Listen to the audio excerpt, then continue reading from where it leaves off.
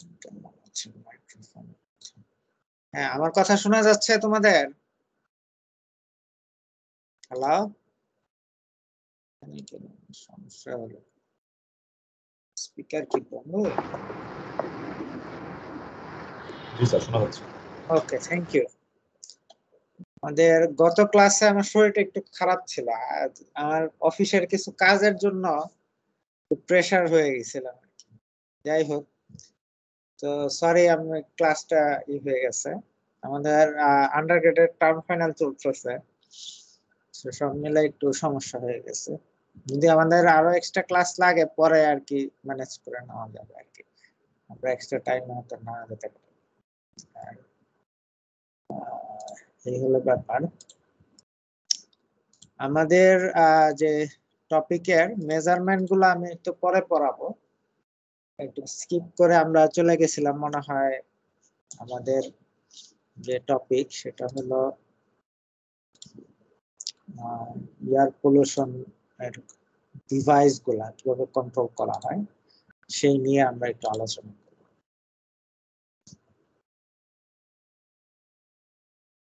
আমরা অলরেডি জানি যে পলিউশন হচ্ছে এমন একটা জিনিস যা স্বাভাবিকভাবে যেটাকে বোঝায় যে কোনো কিছু এক্সট্রা কোনো ম্যাটেরিয়াল যদি থাকে যা হিউম্যান হেলথের জন্য প্রবলেমের কারণ হয়ে যায়, সেগুলাই হচ্ছে আমাদের পলিউশন। সো আমরা যেহেতু মানুষ, মেইনলি হিউম্যান নিয়ে আমরা কাজ করি, তো মানুষের জন্য প্রবলেমের জিনিস হচ্ছে এই ধুলাবালি কণা, এটাকে পার্টিকুলেট ম্যাটেরিয়াল বলা হয়।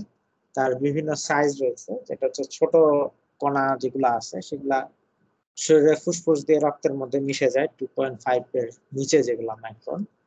আর কিছু আছে গ্যাসেস ম্যাটেরিয়াল। আর ওজনটা সাধারণত টপোস্ফিয়ারে যেখানে মানুষ থাকে সেখানে হচ্ছে প্রবলেমের কারণ হয়।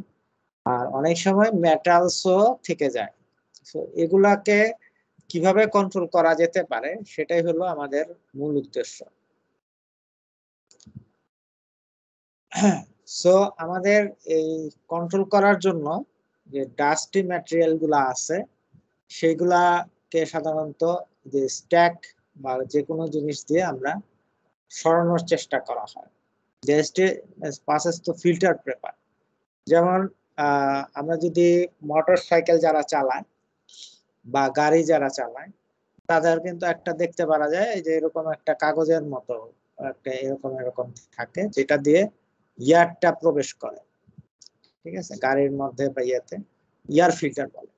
সো পাসেস থ্রু ফিল্টার, যেটা দিয়ে বেসিক্যালি পার্টিকুলেট ম্যাটেরিয়াল বা অন্য যদি বাতাসে যে লিকুইড বা ড্রপলেট থাকে, ফিল্টারটা সেটাকে শুষে নেয়। আর কিছু জিনিস হচ্ছে গ্রেভিয়ামেট্রিক্যালি আমরা সাধারণত প্রসেস রয়েছে, সেই গ্রেভিয়ামেট্রিক মানে যেমন সাইক্লোন সেপারেটর বা ইয়েতে একটা রেঞ্জের মধ্যে, যারা বুয়েটে দেখছো যে সাইক্লোন একটা সেপারেটর এরকম থাকে স্বাভাবিকভাবে এরকম ছিদ্রের মতো, সেটা হচ্ছে গ্র্যাভিটির সাপেক্ষে আলাদা হয়ে যায়। আর কিছু গ্যাসেস আর কিছু ম্যাটেরিয়ালকে আমরা যেগুলা অনেক ছোট 2.5 এর, যেটা মাইক্রনের কথা বলতেছে, সেটা হলো ইলেকট্রোস্ট্যাটিক প্রেসিপিটেটর বলে একটা কথা আছে, যেটা ইলেকট্রিক্যাল এনার্জির সাপেক্ষে চেঞ্জ করা হয়। ঠিক আছে, সো এই হলো ব্যাপার। আমাদের এয়ারের পলিউশন কন্ট্রোল করার জন্য এই জাতীয় ইকুইপমেন্ট গুলো মানে বেসড অন, একটা হচ্ছে তোমার সেন্ট্রিফিউগাল ফোর্সের সাপেক্ষে, আর একটা হচ্ছে ইয়ের সাপেক্ষে, এই যেটা হলো আমরা বললাম পার্টিকুলেট ম্যাটেরিয়ালের জন্য ফিল্টার, যেটা আমরা গাড়ি টাড়িতে দেখতে পাই, সে ধরনের ভাবে আমরা সাধারণত ইন্ডাস্ট্রিতে এয়ারের পলিউশনটা কন্ট্রোল করা হয়। আমাদের স্লাইডে যদি তাকাই তাহলে আমাদের অলরেডি আরেকটা জিনিস দেখছি যে ইন্ডাস্ট্রিতে এরকম লম্বা স্ট্যাকের কথা, তো মেট্রোলজি ক্লাসে সবসময় দেখানো হয়েছে যে স্ট্যাকের একটা নির্দিষ্ট হাইট যত উপরের দিকে যাবে সেটা তত আলাদা করে দেওয়া হবে। হ্যাঁ, আলাদা করে স্বাভাবিকভাবে যেটা লোকাল যে গ্যাসের যে কনসেন্ট্রেশনটা, লোকাল পার্টিকুলেট ম্যাটেরিয়ালের কনসেন্ট্রেশনটাকে সেখানে কমায় দেওয়া হয়, যেটা স্বাভাবিকভাবে অনেক আগে পর্যন্ত আমাদের এটাই ছিল লোকাল জায়গাগুলাতে যাতে কম হয়। ইমিশন এই কারণে সাধারণত কি করা হচ্ছে, আমরা জানি যে স্ট্যাকটাকে টল করে দেওয়া হচ্ছে। টল যত লম্বা হবে তত উপরে যায়, মিশে যাবে উপরের দিকে, এবং সেটা একটা নির্দিষ্ট দূরত্বে যে কনসেন্ট্রেশনটা এই লোকাল এরিয়াতে কমে যাবে। স্বাভাবিকভাবে দেখা যায় যে ইন্ডাস্ট্রিয়ালাইজেশনটা কোন জায়গায় হয়, যে জায়গায় হয় সেখানে, আর কিছু জায়গা থাকে রিমোট এলাকা থাকে, মানে রিমোট বলতে ভিলেজ এলাকা বা যেখানে শস্য টস্য হচ্ছে, সেখানে স্বাভাবিকভাবে যেহেতু গাছপালা থাকে পলিউশনটা এমনি কমে যায়।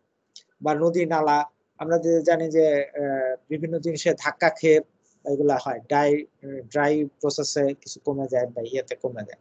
সেই জন্য আমাদের স্ট্যাক যেটাকে বলতেছি, স্ট্যাকটাকে লম্বা করা হয়। টলারাইজিং the point of emission, increasing the value of লোয়ার্স in ground level concentration. এই গ্রাউন্ড লেভেল কনসেন্ট্রেশনটাকে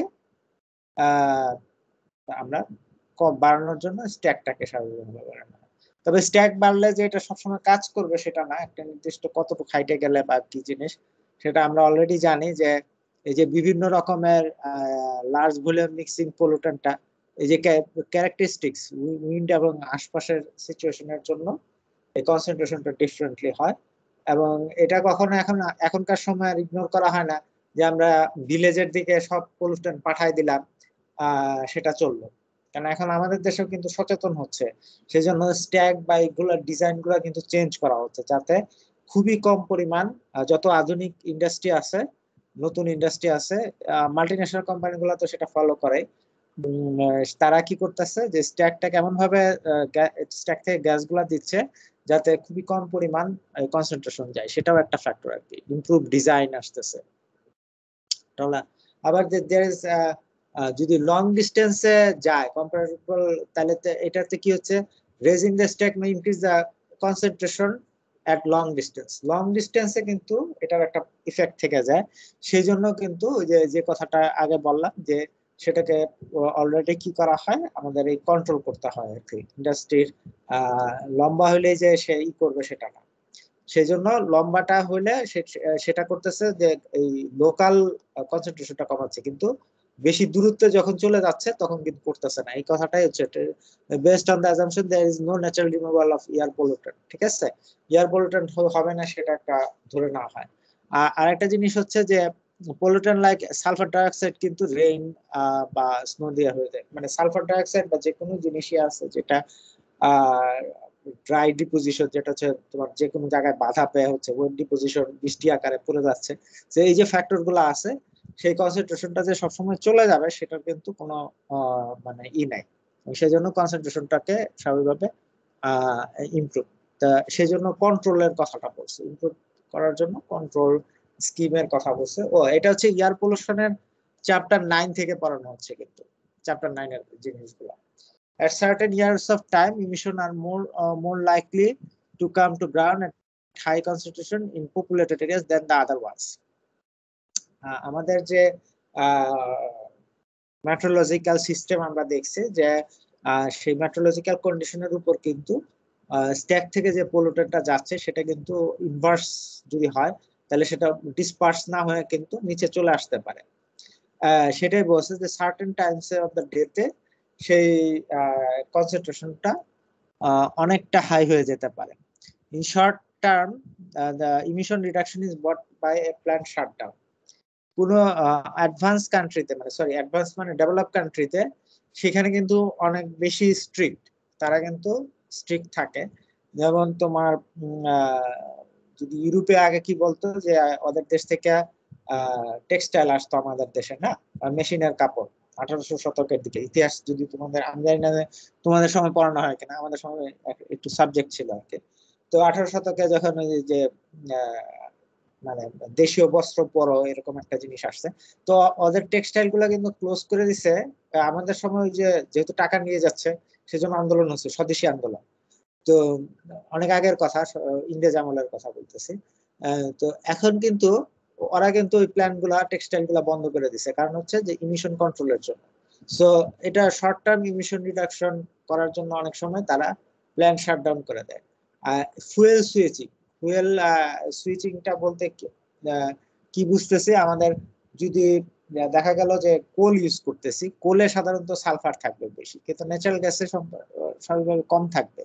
সো এই যে ব্যাপারটা থাকে, সেই কারণে এই কোল সুইচিং থাকে বা প্রোডাকশন সিস্টেমটা চেঞ্জ করা যেতে পারে, প্ল্যান্টটা শাটডাউন করা যেতে পারে। এই যে ব্যাপারগুলো আছে, এগুলা দিয়ে আমরা স্বাভাবিকভাবে কন্ট্রোল করা হয় আর কি, যে কোনো মানে পলিউশনের পরিমাণটাকে কন্ট্রোল করা হয়।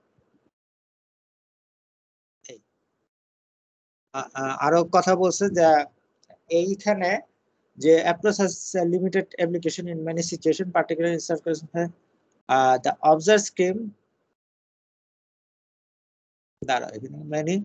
many Western communities that have a large number of home heated wood stove,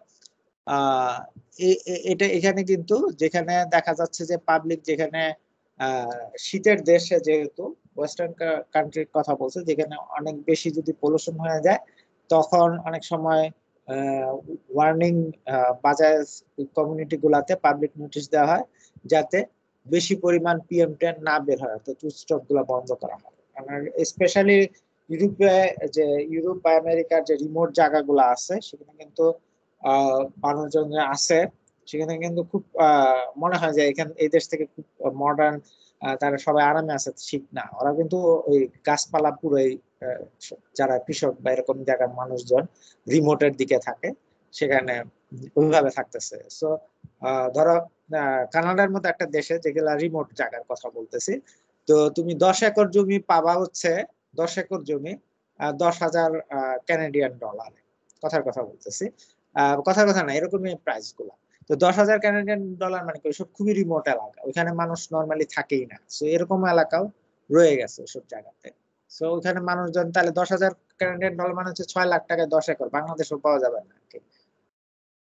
anyway, আর যেমন আমাদের দেশের টেক্সটাইলটাকে রিলোকেট করা হয়েছে, রিলোকেট মানে হচ্ছে একটা জায়গা থেকে আরেকটা জায়গায় রিলোকেশন করা হচ্ছে।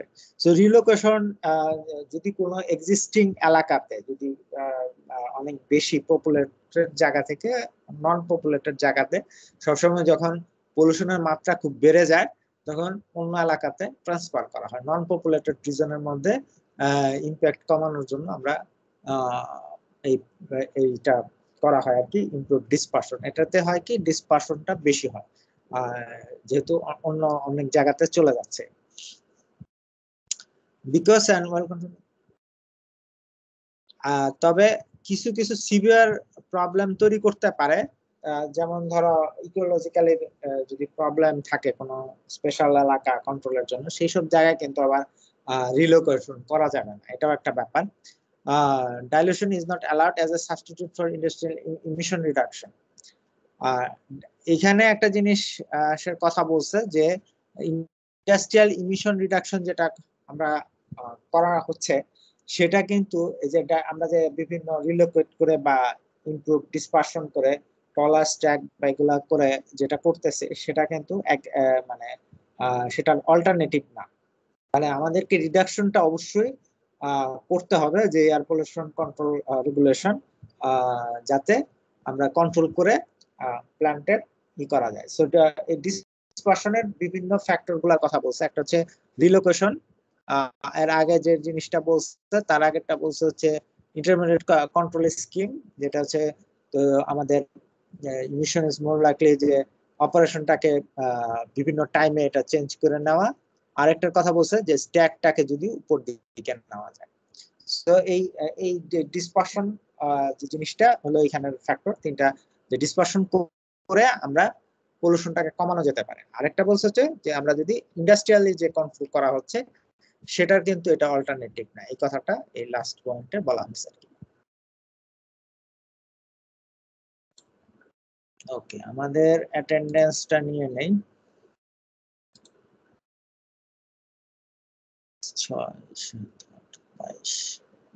4 জনই আছে না আমাদের। সো আমাদের যে এর পরের টুকে হচ্ছে reducing emission by process change. এর পরের কথাটা হচ্ছে সাবস্টিটিউটিং, যে প্রসেসের যে ব্যাপারটা আছে, ডিসপারশনের পরের কথা হচ্ছে প্রসেসের যদি আমরা চেঞ্জ করি, তাহলে আমাদের কি ইন্ডাস্ট্রিয়াল এয়ার পলিউশনটা কমে যেতে পারে। যেমন ওয়াটার বেসড পেইন্টের পরিবর্তে well based paint can be use to reduce ইমিশনটা কমানোর জন্য আমাদের যেমন এই অল্টারনেটিভ হতে পারে।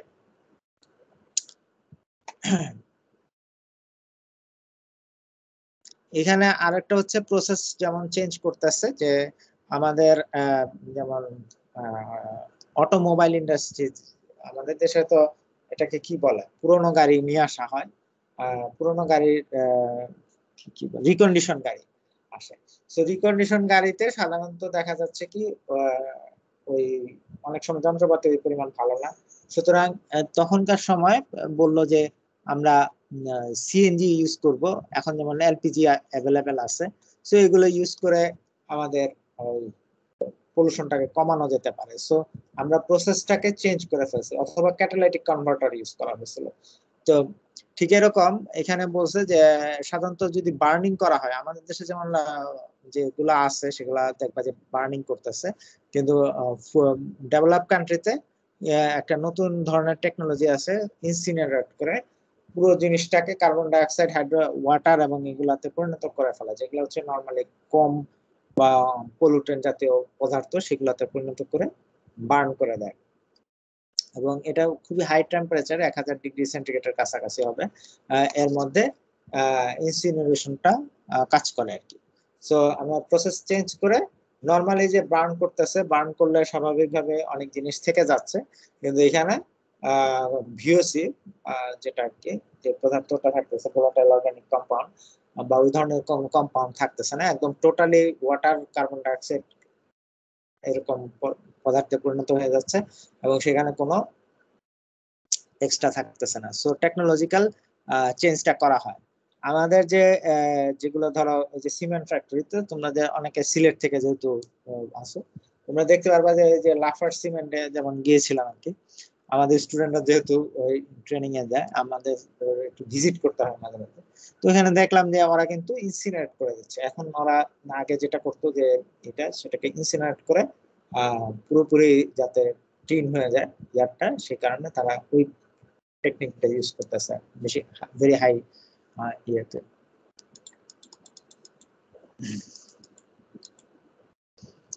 এখানে আরেকটা জিনিস বলছে, এখানে আরো কিছু এক্সাম্পল দিচ্ছে, যেমন সুইচিং ফুয়েলটাকে চেঞ্জ করতে বলছে। তারপরে মোস্ট অফ দা কান্ট্রিজে আগে কিন্তু আমাদের ঘর বাড়ি বা এই ধরনের জিনিসগুলো বানানোর জন্য ওরা কিন্তু খুব অ্যাসবেস্টস ইউজ করতো। অ্যাসবেস্টস যেহেতু একটা টক্সিক ম্যাটেরিয়াল, সে কারণে তারা কিন্তু এখন ব্যান করে দিয়েছে।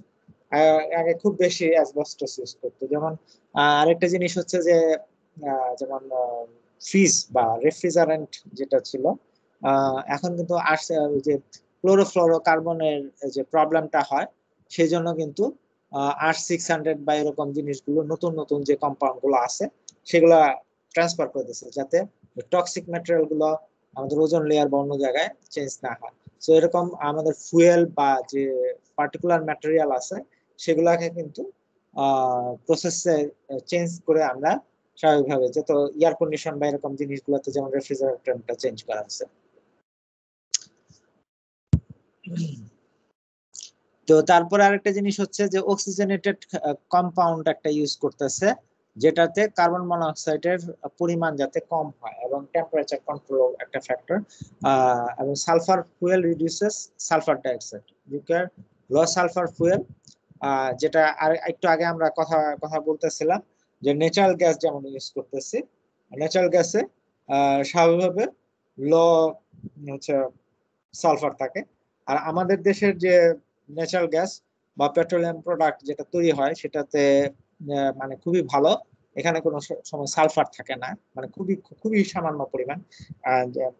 ধরো আমাদের ফার্টিলাইজার ইন্ডাস্ট্রি গুলাতে আমাদের যে অ্যামোনিয়া তৈরি করা হয়, সেখানে যেহেতু সালফার থাকে না, আমাদের অনেকটা স্টেপ কম লাগতেছে, সেখানে ন্যাচারাল গ্যাসটা ইউজ করা হয়। এটা হলো একটা ব্যাপার। আর কোল থেকে এটা হচ্ছে বেটার, বা এলপিজি বা ওই ধরনের যে পদার্থগুলো অনেক দেশের গুলোতে সালফার থেকে যায়। আর এই যে কথাটা বলছে যে switching gasoline two compress natural gas ethanol greatly reduces vehicle air pollution, এটার কথা আগে এক্সাম্পল দেওয়া হয়েছে যে এয়ার পলিউশন কন্ট্রোলের জন্য এই যে প্রসেসটা চেঞ্জ করছে সেটার হলো এখানে কথা।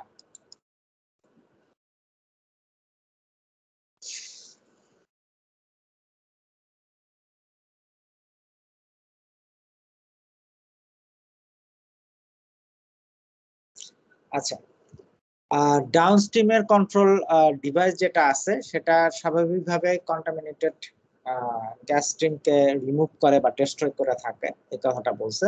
কিন্তু আর এটা এখানের যে বক্তব্যটা দিছে সেটা হলো যে প্র্যাকটিক্যাল ইকোনমিক্যাল যে আমাদের হতে পারে যে যাতে অল্টারনেট কোনো অপশন আছে কিনা যাতে কম পরিমাণ পলিউশন আমাদের যে এক্সিস্টিং প্রসেসটা ইন্ডাস্ট্রিতে ইউজ করতেছে সেটা যাতে কম হয়। অর্থাৎ আগে আমরা আগের যেগুলো বলছি পলিউশন কন্ট্রোল ডিভাইস ইউজ করতেছি আমরা, ডাউনস্ট্রিমে সাধারণত একটা প্রসেস আছে, প্রসেসটা হচ্ছে এটা, প্রসেসের পরে আমরা কন্ট্রোল ডিভাইস ইউজ করে গ্যাসটাকে ছাড়তেছি, অর্থাৎ স্ট্যাক বা রিলিফ ডিভাইস বা স্ক্র্যাবার বা ইত্যাদি থাকতেছে, এটা দিয়ে অ্যাবজর্বার দিয়ে যত পলিউটেন্ট ম্যাটেরিয়াল আছে সেটা।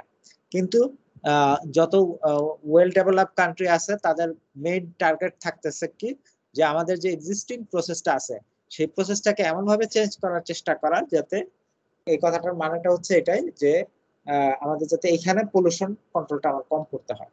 প্রথম আমরা কি করলাম যে স্ট্যাকের কথা বললাম, যে স্ট্যাক বা ডিসপারশন করার চিন্তা করলাম।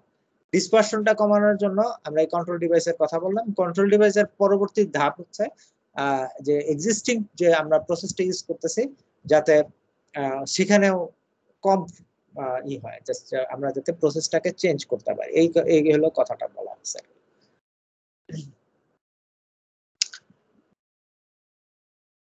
রিসোর্সের রিকভারির কথা বলতেছে যে আমাদের যে ইয়ারের অনেক ধরনের পলিউটেড ম্যাটেরিয়াল থেকে যাচ্ছে সেটা সাধারণত স্ট্যাক বা ইয়ে দিয়ে বের হয়ে যাচ্ছে।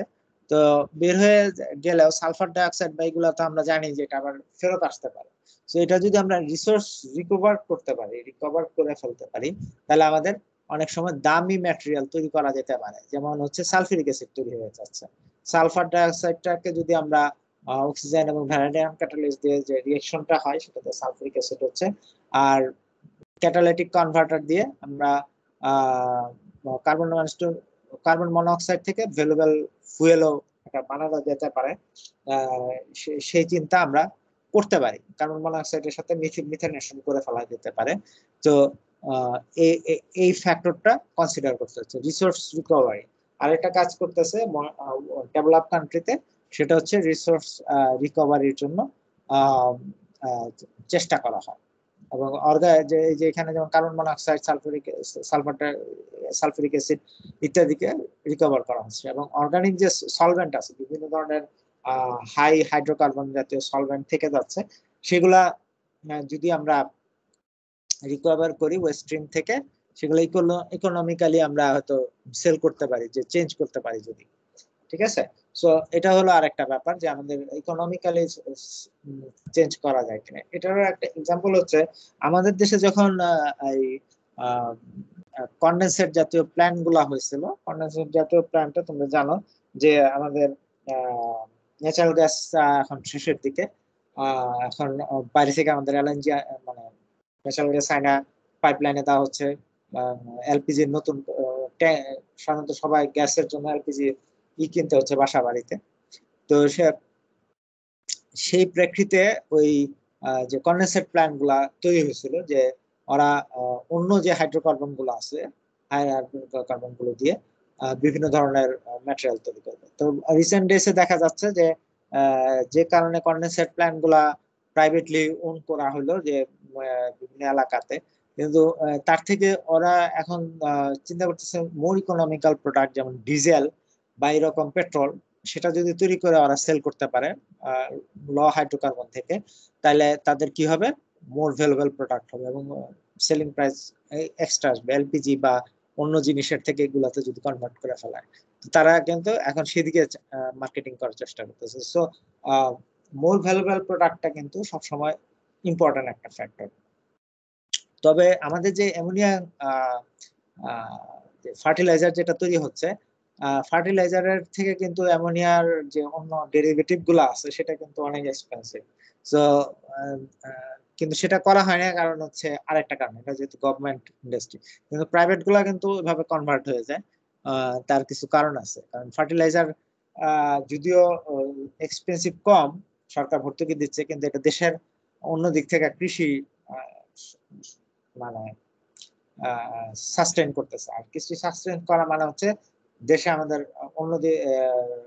অন্যদের উপর ডিপেন্ডেন্সিটা কমে যাচ্ছে আর কি। যে কোনো দেশে খাদ্য হচ্ছে মেইন জিনিস, মানুষের যদি খাদ্য না থাকে তাহলে সেই দেশে আন্দোলন শুরু হয়ে যায় যে কোনো সময় আর কি। এরপরের কথাগুলো হচ্ছে আমাদের যে কথাটা বলতেছিলাম যে আমাদের যে পার্টিকুলার ম্যাটেরিয়াল বা যে গ্যাসেস ম্যাটেরিয়াল আছে সেখানে ওই কন্ট্রোল ডিভাইস ইউজ করা হয়।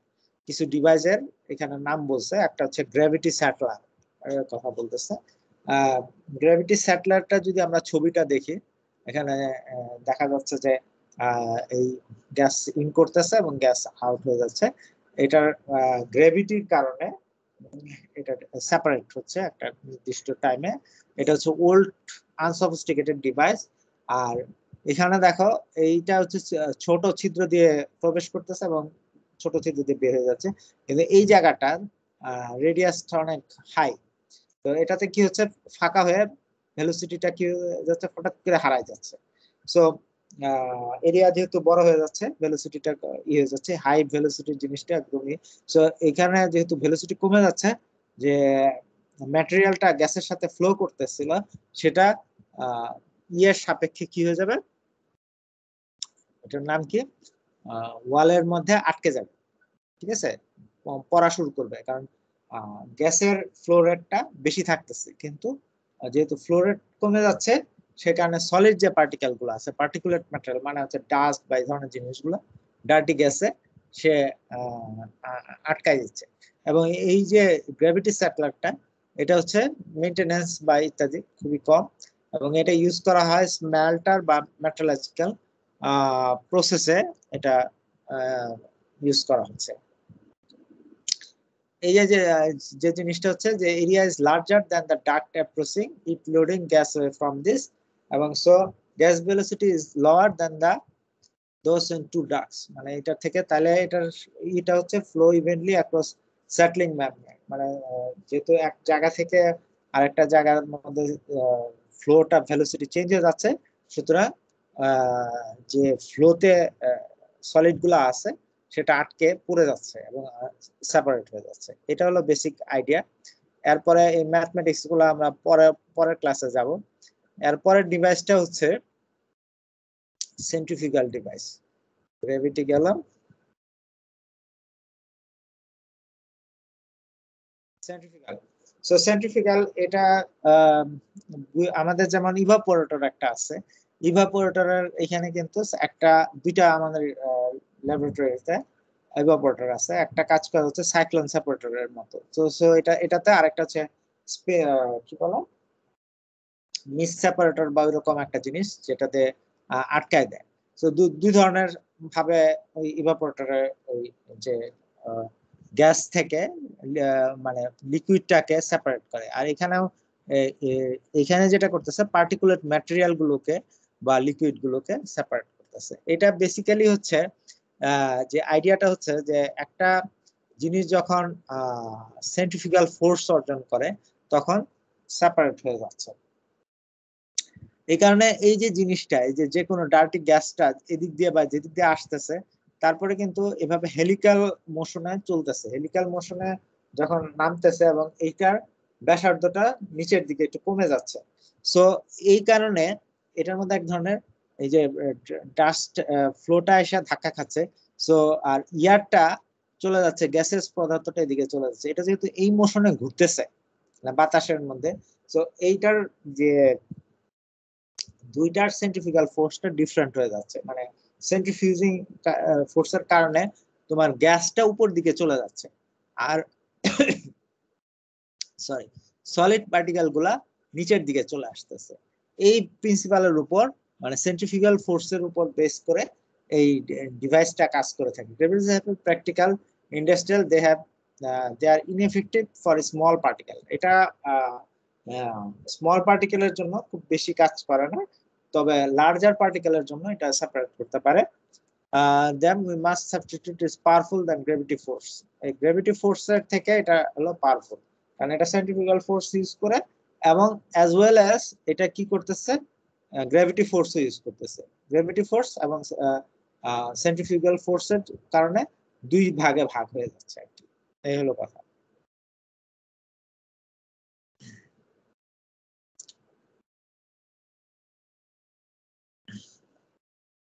এই হেলিক্সের মতো কাজ করতেছে। Outer collection, helix contribute to collection. হেলিক্সের মতো যেহেতু কাজ করে, সেটা এই ডাস্টটাকে কালেক্ট করার জন্য এবং গ্যাস স্কেপ করে যাচ্ছে, স্কেপ আনকেপ না আনকালেক্টেড, মানে গ্যাসটা উপর দিকে চলে যায়। দ্য ইনলেট স্টিম, এগুলো হচ্ছে ম্যাথমেটিক্স গুলো আমরা পরের ক্লাসে পড়া যাবে। তো এই হচ্ছে সেন্ট্রিফিউগাল সেপারেটর। তারপর হচ্ছে ফিল্টার, মাল্টিক্লোনটা হচ্ছে অনেকগুলা সেন্ট্রিফিউগাল যে সাইক্লোন সেপারেটর আছে, সেগুলা পরপর সাজানো থাকলে সেটাকে মাল্টিক্লোন বলতেছে। এরপরে যে ইন্ডাস্ট্রিতে যে জিনিসটা আমরা ইউজ করে থাকি সেটা হলো ইলেকট্রোস্ট্যাটিক প্রিসিপিটেটর বলে। এটা হলো যদি তোমার পার্টিকেল সাইজটা অনেক ছোট হয়, সেই ক্ষেত্রে এটা হচ্ছে ইফেক্টিভ। ইলেকট্রিক্যাল ফোর্সের কারণে, আগেরটা হচ্ছে যে গ্র্যাভিটি এবং সেন্ট্রিফিউগাল ফোর্সে কাজ করছে, এটা হলো ইলেকট্রিক ফোর্সের জন্য ওয়ালের মধ্যে আটকায় যাচ্ছে। ওয়ালের মধ্যে আটকায় যাচ্ছে যে জিনিসগুলো, সেটা হলো এখানের মধ্যে অবশ্যই যে গ্যাসটা আছে সেটার মধ্যে যে জিনিসগুলোকে আমরা আটকাইতে চাচ্ছি 5 মাইক্রনের নিচে, সেগুলোর মধ্যে ইলেকট্রিক্যাল ক্যারেক্টারিস্টিক্সটা থাকাটা খুবই ইম্পর্টেন্ট। এটা গ্র্যাভিটি সেটলার মতে where the electrostatic force drive the particles to the wall. আগেরটাতে ওই কি করলো যে সেন্ট্রিফিউগাল ফোর্স বা গ্র্যাভিটি ফোর্সটা আটকাচ্ছিল, ওয়ালের মধ্যে আটকায় নিয়ে আসতেছে। এটা হচ্ছে ইলেকট্রিক ফোর্সটা সেটাই না আটকায় দিচ্ছে আর কি। এই হলো ব্যাপার। এটা প্লাস মাইনাস এরকম দেওয়া থাকে চার্জের মধ্যে দিয়ে, সো জিনিসগুলোকে আটকাতে থাকে, হাই ভোল্টেজ থাকতেছে। এটা the basic give the particles and electrostatic charge দিচ্ছে, then put them in electrostatic that drive them collecting a wall. the electrostatic charge দেওয়া হচ্ছে হাই ইলেকট্রিক ফোর্সের জন্য, সেটার জন্য সে কি করতেছে, ওই কালেক্টিং ওয়ালে যে আটকে যাচ্ছে। This is দুইটা স্টেপের process, is called two step precipitator charging and collecting carried out separate parts of the ESP. This type of is widely processed in building air conditioner. Here are most air condition বা এই ধরনের জিনিসের মধ্যে electrostatic যে ফোর্সটা use করে অনেক সময় চার্জটাকে স্বাভাবিকভাবে কমায় দেওয়া হয় আর কি। Two steps are called simultaneously same part of the ESP. The charging function is done much more quickly than collecting function. Charge এবং কালেকশন ওই একসাথে সাইমালটেনিয়াসলি হয় ইন্ডাস্ট্রিতে যেগুলা কাজ করে আর কি, এই কথাটাই বলছে।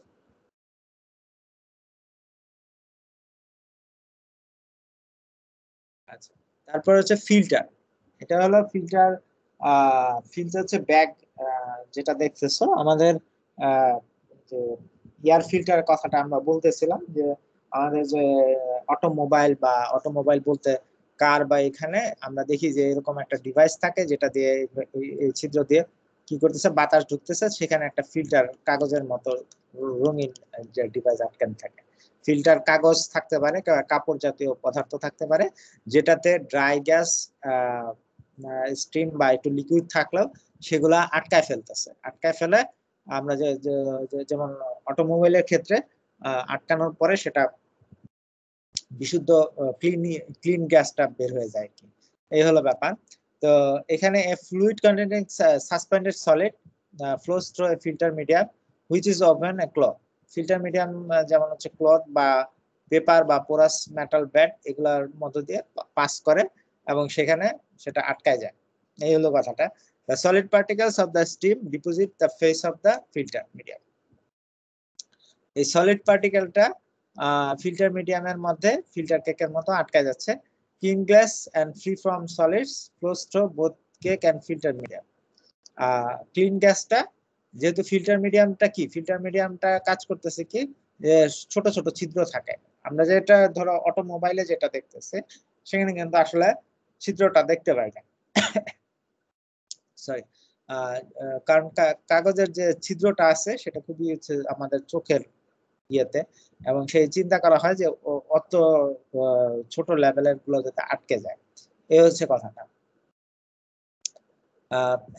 The flow is horizontal, a small change in velocity because of pressure drop হয় এবং চেঞ্জ হয়ে যায় gas living the content particle. এখন আরো কিছু কথা বলছে যে ফিল্টারের যে মিডিয়াম গুলা, যে ব্যাগ হাউস, মানে ব্যাগের মতো এরকম ঝুলতে থাকে ইন্ডাস্ট্রিতে, ইয়ারটাকে আসতেছে এবং এখানে আটকায় যাচ্ছে। এইটার ছিদ্র কিন্তু কম্পারেটিভলি একটু বড় থাকে, কিন্তু বড় থাকলেও এগুলা ইউজ করা হচ্ছে যে কারণ হলো যে ব্যাগ হাউসে আস্তে আস্তে কি জমতে থাকে এই সলিড ম্যাটেরিয়াল গুলা, ড্রাই গ্যাসের এই যে ড্রাই গ্যাসের দিক দিয়ে যায় ক্লিন গ্যাস বের হচ্ছে, সো জমতে থাকে এগুলা ব্যাগ, প্রথমটা আগে জমে তারপরটা জমতে থাকে। কিন্তু জমতে জমতে কি ছিদ্রটা ছোট হয়ে যাচ্ছে, ছোট হয়ে গেলে কি বেসিক্যালি আমাদের ওই ছোট গ্যাস গুলাকেও কিন্তু আটকাচ্ছে, এবং আমাদের এটা একটা মেইনটেনেন্সের ব্যাপার যে আমাদের এই ড্রাই ব্যাগ গুলাকে আস্তে আস্তে চেঞ্জ করতে হবে আর কি সারফেস ফিল্টারে, ব্যাগ হাউস। আর এরপরটা হচ্ছে ডেপথ ফিল্টার। এইটাতে does not cake on the surface, এটা থাকে না, instead কার্টেড particles the inter filter body. এটার মধ্যে ডেপথ ফিল্টার হচ্ছে সারফেসে কেকের আকারে জমতেছে না, এটা ইন্টার ফিল্টার বডিতে জমে। এটা ফাইন লিকুইড ড্রপস যেমন সালফিউরিক অ্যাসিড বা এরকম জিনিসগুলো ক্ষেত্রে, ইন্ডাস্ট্রির ক্ষেত্রে এটা ইউজ করা হচ্ছে। এবং এই জিনিসটা স্বাভাবিকভাবে হসপিটাল বা এরকম জায়গাতেও এই ডিপ ফিল্টারটা ইউজ করা হয়, যেটা হচ্ছে পুরা এরিয়ার মধ্যে আটকায় যাচ্ছে আর কি। এই হলো ব্যাপার, ডেপথ ফিল্টারটা পুরা সিস্টেমের মধ্যে দিয়ে পাস করতেছে এবং পুরা জায়গাটাকে আটকায় দিচ্ছে আর কি।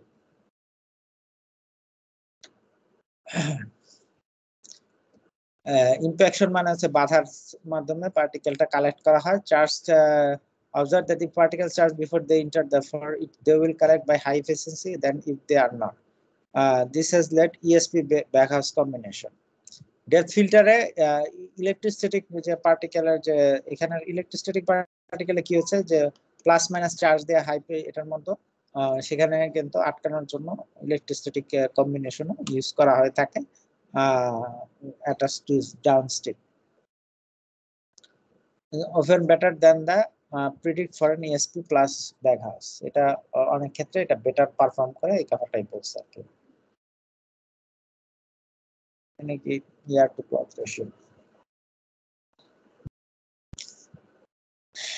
এখন এই ফিল্টার যেটা সেটা কিভাবে কাজ করবে সারফেসে, সেটা হচ্ছে ফিল্টার মিডিয়াম যে ধরনের ইউজ করা হচ্ছে সেটার উপর ডিপেন্ড করে আমাদের এই মানে এটাকে কি বলে সারফেস টাইপ ফিল্টার হবে না ডেপথ ফিল্টার হবে সেটা বলতেছে। যে যেমন ব্যাগ হাউস গুলা কি সারফেস টাইপের কথা বলতেছে, সারফেসে আটকে যায় একটার পর একটা, জিন্স বা এরকম ওভেন বা টেক্সটাইল জাতীয় জিনিসগুলোতে ঝুলায় রাখা হয় এবং সেটাতে আটকায় যাচ্ছে। আর ইয়ার two cloth ratio, filter fabrics are made of cotton, ul, glass fibre ইত্যাদি সিনথেটিক ফাইবার, বিভিন্ন ধরনের ফাইবার দিয়ে স্বাভাবিকভাবে ফিল্টার গুলা ইউজ করা হয়। আর cotton ul can not be use for high temperature, high টেম্পারেচারের জন্য ইউজ করা হয় না। সেই জন্য আবার ফাইবার যেগুলো আছে সেগুলা স্বাভাবিকভাবে কি অ্যাসিড অ্যালকালিতে অ্যাটাক হয়। তো আমাদের সেই হিসাবে আমাদেরকে ওই কারণে সিনথেটিক জিনিসগুলো আমরা ইউজ করে থাকি ওই গ্যাসিয়াস জিনিসের জন্য। এই হলো ব্যাপার, এটা হলো বিভিন্ন ক্যারেক্টারিস্টিক্স এর কথাগুলো বলছে। আর অঙ্ক স্ক্র্যাবার, স্ক্র্যাবারটা হচ্ছে এমন একটা ডিভাইস যেটা হচ্ছে বেসিক্যালি আগের গুলোতে দেখলাম সলিড পার্টিকেল আটকাছে, স্ক্র্যাবারের কাজটা হচ্ছে লিকুইডটাকে আটকাবে। স্ক্র্যাবার কালেক্টস ডার্টি গ্যাসের যে লিকুইড ড্রপস যেটা থাকতেছে সেটা হলো মেইনলি গ্যাস, সালফার ডাইঅক্সাইড বা এরকম জিনিসের যে লিকুইডটা থাকতেছে, ওয়াটার যদি থেকে যায় তাহলে স্বাভাবিকভাবে কি হতে পারে, লিকুইডে সে অ্যাসিড ফর্ম করতে পারে। সো লিকুইডটাকে স্ক্র্যাবিং করে আটকে দেওয়া হচ্ছে আর কি, এই হচ্ছে ব্যাপার। এটা 0.5 মাইক্রনের মধ্যে দেখা যায় যে যদি 0.5 মাইক্রন যেটা কথাটা বলছে সেই ক্ষেত্রে সাইক্লোন কাজ করে না। Normally water, if we were introduce a large number of diameter drops like a gas stream to collect fine particles, then we could use steam through a cheap simple collector collect the star. যদি বড় পার্টিকেলটা থাকে তো ওইটার ক্ষেত্রে স্বাভাবিকভাবে আমরা সাইক্লোনটা use করে থাকি, কিন্তু যদি সেই ক্ষেত্রে ই না হয় সেই জন্য আমরা এটা মানে কি করা হতে পারে, মিক্সড গ্যাস, এই যে যেমন ডার্টি গ্যাস যদি থাকে স্ক্র্যাবারের মধ্যে দিয়ে পাস করায় সেটাকে পরিষ্কার করে সেটাকে আমরা সাইক্লোন দিয়ে সেপারেট করতে পারি। The liquid solid separator can be many kinds, although the gravity settler seems to be most common. Gravity settler হচ্ছে যেহেতু সস্তা সেই কারণে এটা হলো সবচেয়ে বেশি ইউজ করা হচ্ছে। তবে লিকুইড সলিড এর সেপারেশনের জন্য অ্যাবজর্পশনের উপর বেস করে বেশ কিছু সেপারেটর রয়ে গেছে। আচ্ছা, তারপরে যে কথাটা বলছে যে small occasional flows can be treated through a devices, যেমন cigarette, motor oil filter. Occasional যদি ফ্লো থাকে in which collected particles remain in the device, যদি ছোটখাটো ফ্লো থাকতেছে তাহলে ওই ফিল্টারটাতে সাধারণত ফ্লো সে ওই ওই জায়গাতেই থেকে যায়, যেমন মোটর গাড়ির কথা বলছে, সিগারেটের ধোয়ার ভিতরে সেটা আটকায় রাখতেছে। আর লার্জ স্টিডি ফ্লোর জন্য সেমি কন্টিনিউয়াসলি সেটা যাতে ক্লিন করা যায় সেরকম ডিভাইস ইউজ করা হয়। আর স্টিকি পার্টিকেলস যদি থাকে তাহলে throw a device into scrubber or cyclone or wait ESP use করা হয়ে থাকে। আর নন স্টিকির জন্য সাইক্লোন সেপারেটর ইউজ করা থাকে। কালেকশন করার জন্য এই কয়েক ধরনের কালেক্টর আমরা ইউজ করে থাকি।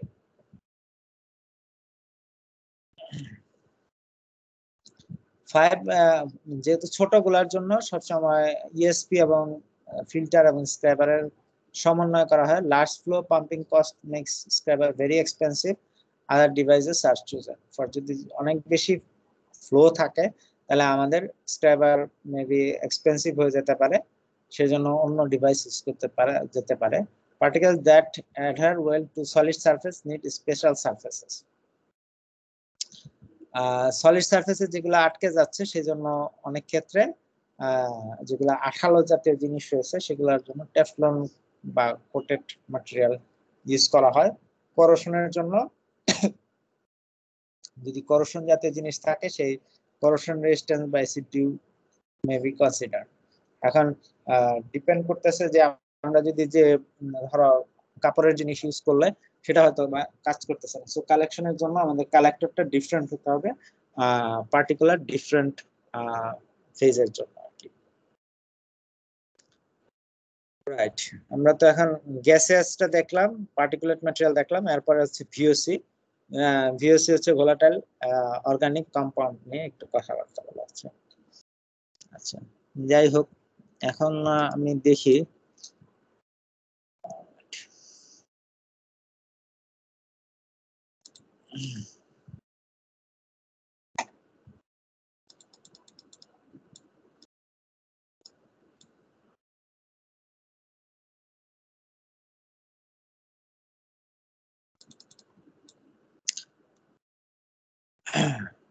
আমাদের ভিওসি যেটা আছে মানে ভোলাটাইল অর্গানিক কম্পাউন্ড যে জিনিসটা আসতেছে সেটাকে অনেক ক্ষেত্রে সাবস্টিটিউট করা হয়, যে সাবস্টিটিউট করে অন্য পদার্থে পরিণত করা হচ্ছে বা প্রসেসটাকে মডিফাই করা হয়, বা ভিওসিটা যাতে একদমই না বের হয় সেজন্য লিকেজ কন্ট্রোল করা হয়। তো এইভাবে আমরা সাধারণত ভিওসির ক্ষেত্রে ভোলাটাইল অর্গানিক কম্পাউন্ড যেটা বের হচ্ছে ভেপারের সাথে সেটাকে কন্ট্রোলের জন্য ব্যবস্থা করা হচ্ছে।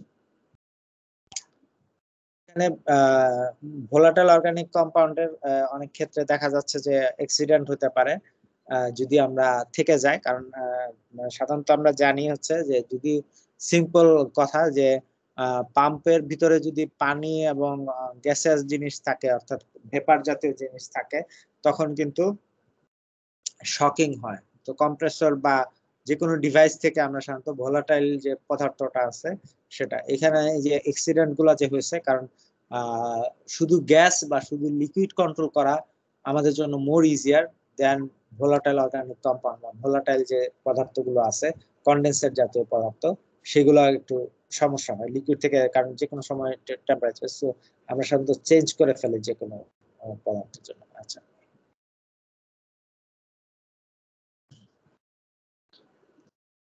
control by concentration and recovery. Most VOC are valuable fuel or solvent. আমরা যদি যে ভিওসি ম্যাটেরিয়ালটা থাকে সেটা স্বাভাবিকভাবে আমরা কনভার্ট করে ফেলি, যে এখানে যদি ভোলাটাইল থাকতেছে আমরা ঠান্ডা করে, যেমন রেফ্রিজারেটর ইউজ করে বা চিলিং ইউজ করে এই যে গ্যাসোলিনটাকে সেপারেট করে ফেলা হচ্ছে, ওয়াটারটাকে সেপারেট করে ফেলা হচ্ছে। সো আমাদের যে কোনো জিনিসের মধ্যে এই গ্যাসোলিন বা এরকম যেগুলো ভোলাটাইল বের হয়ে যাচ্ছে সেগুলাকে আমাদেরকে কনভার্ট করে ফেলার চেষ্টা করা হয়। কন্ট্রোল বাই অ্যাডজর্পশন, ভিওসি কন্ট্রোলের জন্য আমাদের বিভিন্ন ধরনের অ্যাডজর্পশন রয়েছে। অ্যাডজর্পশন হচ্ছে যেমন অ্যাডজর্বেন্ট কিছু পদার্থ থাকে, যেমন সলিড ম্যাটেরিয়াল থাকতেছে, সেগুলা থ্রুতে পাস করলে স্বাভাবিকভাবে এয়ার স্ট্রিমের মধ্যে যদি পাস করে এবং সেখানে এই অ্যাডজর্পশন গুলা ভোলাটাইল কম্পোনেন্ট গুলোকে সে রিকভার করে আটকায় রাখে। সো এটা হতে পারে আরেকটা পদ্ধতি। আর আরেকটা পদ্ধতি হচ্ছে অ্যাবজর্পশন যে প্রসেস আছে, অ্যাবজর্পশনের জন্য fine liquid solvent in VOC which is soluble, এবং সলভেন্ট যদি যেমন আমাদের লিকুইড এক্সট্রাকশন যে কথাগুলো আছে সেই ধরনের হচ্ছে ব্যাপার। এখানে অ্যাবজর্বার থাকতেছে, অ্যাবজর্বার থাকতে পারে, প্যাকড হিসাবে থাকতে পারে, বা অনেকভাবে এখানে অ্যাবজর্বার থাকলে যে গ্যাসটা থাকতেছে সেখানে পাস করার সময় সে ক্লিন গ্যাসটাকে বের করে দিচ্ছে। একটা সলভেন্ট পাস করতেছে, সলভেন্টটা বেসিক্যালি এখান থেকে সরায় নিচ্ছে। যেমন যে কোনো অর্গানিক সলভেন্টের ভিতরে আমাদের ধরো পানি রয়ে গেছে, সেটাকে আমরা যদি সরানোর চেষ্টা করি স্বাভাবিকভাবে কি পানিটাকে এক্সট্রাকশন করা হয়। তো ঠিকই এখানেও অ্যাবজর্ব করা হচ্ছে, যেমন হেক্সেন একটা ইউজ করা হচ্ছে বা এরকম কোনো জিনিস দিয়ে পানিটাকে ওই অর্গানিক থেকে বের করে নেওয়া হচ্ছে। সো অ্যাবজর্পশন হচ্ছে সেভাবে কাজ করতেছে আর কি। এরপরের কাজ হচ্ছে অক্সিডেশন করা, কারণ আমাদের ভিওসি যেটা বা ভোলাটাইল অর্গানিক কার্বন, সেটা ওজনের সাথে রিয়েক্ট করে সে বিভিন্ন ধরনের কম্পাউন্ড তৈরি করে, যেটা হচ্ছে ওজোন লেয়ারের জন্য ক্ষতিকর। সেই জন্য আমরা যদি এটাকে পুরাই ফেলতে পারি, পুরাই ফেললে স্বাভাবিকভাবে কি হবে, কার্বন ডাইঅক্সাইড এবং ওয়াটার হিসাবে যদি আসে তাহলে অথবা ইনসিনারেটরে পাঠাইলে, ট্রিটমেন্ট ডিভাইসে যদি পাঠাই, তাহলে এটা আর আমাদের ওজনের মধ্যে যায় সে কোনো ক্ষতি করতে পারবে না, এবং সেই কাজটা অক্সিডেশন করে সাধারণত সরায় ফেলা হয়। ভিওসিতে সেই ইমিশনটা কন্ট্রোল করা হয়।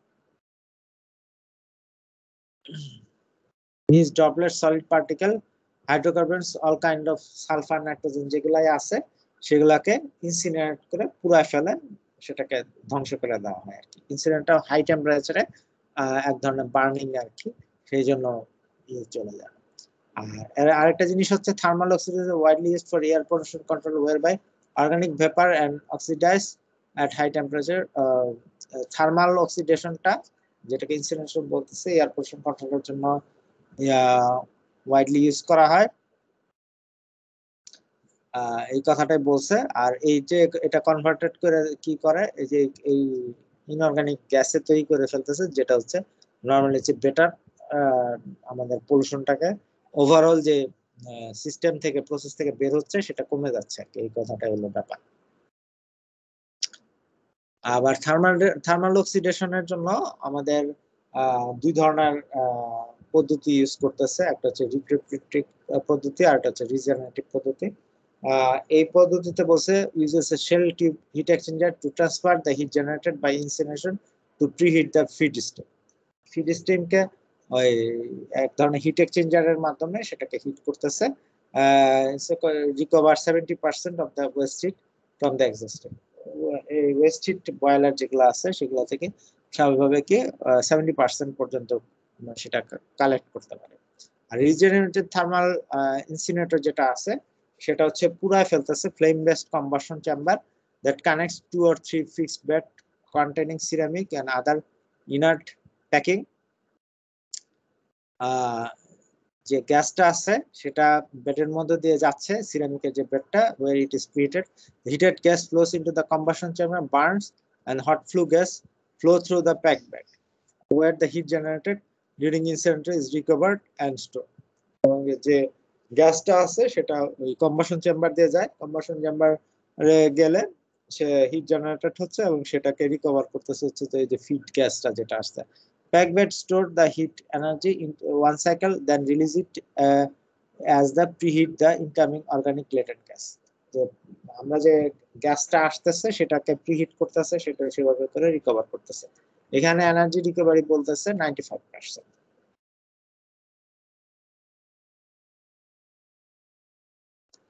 আরো অনেক জিনিস আছে দেখা যাচ্ছে।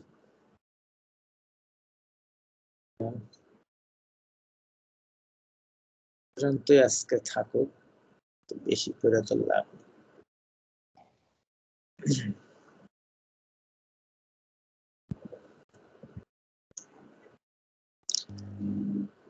আচ্ছা, thermal incineration is a well established process.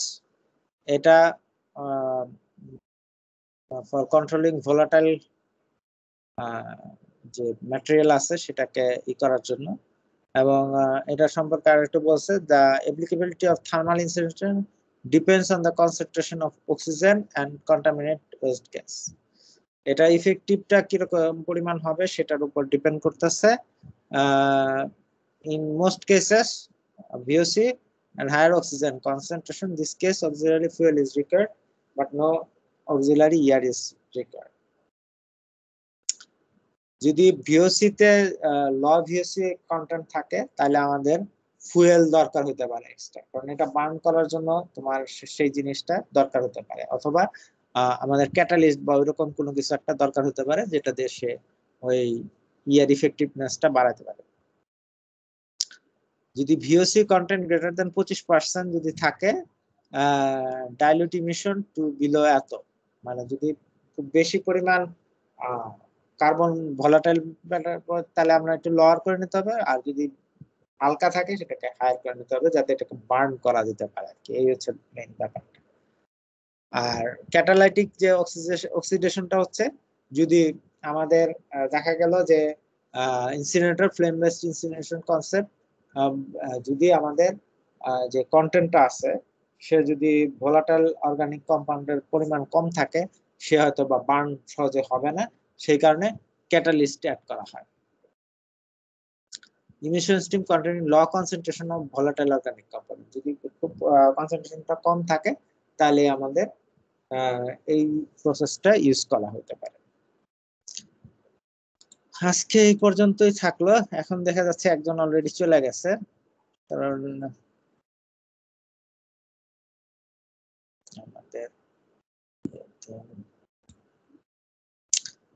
ওকে, আমরা যে ডিভাইস গুলোর কথা বললাম, আমরা প্রথম থেকে একটু কথা বলি। প্রথমে আমরা কি কাজ করছি, প্রথম যে মেথড গুলোর কথা বলছি সেটা কি ধরনের জিনিসগুলো নিয়ে বলছি। আমরা ডিসপারশন করার জন্য কি ধরনের প্রসেস গুলো আমরা কথা আলোচনা করছি।